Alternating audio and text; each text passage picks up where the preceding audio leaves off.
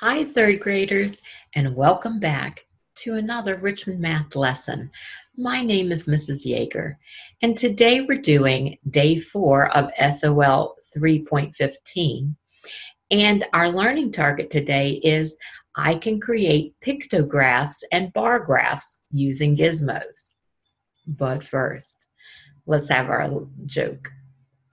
What kind of haircuts do bees get? Give up? Buzz cuts. How silly. The material you're going to need today are paper or the practice set and pencil. So last time that I was with you, you had to make a bar graph on your own of the survey made of favorite snacks. And so I named mine up here, favorite snacks. I had to label this, so I have number of votes. And down here, I wrote types of snacks. Then you see that because potato chips had 11, I had to have this first bar in between 10 and 12 to show 11. And then pretzels had 4. And popcorn had 5. So once again, I had to go in between the 6 and the 4 to make 5 for popcorn. And then tortilla chips had 10. Now, the first question that I was asked was which snack was liked the most? That's why bar graphs are great, because that really helps me answer it. And I would say potato chips. And then which snack was liked the least? And I could say pretzels. So that's great. So our learning target again is I can create pictographs and bar graphs using gizmos. And so here is some data. And it says the table and graph below show the results of the 2008 South Carolina Republican primary. And then I see all of these candidates' names on the side here, and then all of the numbers beside it. And now I see that same data, but in bar graph form. And look over here too, because we were only using 1s, 2s, 5s, and 10s for the scale. But look, they have 20,000, 40,000, 60,000, 80,000, and so forth. So the question says, which display makes it easier to see who won, the table or the graph? So what would you choose, this or this?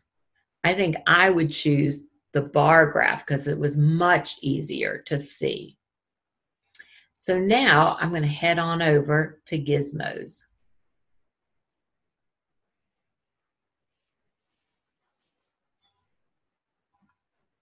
Okay, here I am back at Gizmos, and I want to look at what they have for me. So the first thing is we're going to look at all of these students in the auditorium. That would be like people sitting in the chairs in the auditorium. And then I have up here, it says table. So if yours isn't on table, you can pull it down like that, but we're going to have that on table. And then the frequency table is here. That's going to tell us how they vote. Now you see down here, I said that we're going to have 20 votes. And what they're trying to vote on is the mascot for the school. Now I know that at Overby Shepherd, the mascot is the bee. At Swansboro, the mascot is the dolphin. At Red, the mascot is the lion. And at Ginner Park, the mascot is the gator. So think about, we're in a new school. What is our mascot going to be? And we want to vote on it. So down here at the bottom, I'm going to push vote. Ooh. And now let's look over at the table. I see that the eagle got 4 votes, the lion got 9, the bear got 5, and the wolf got 2.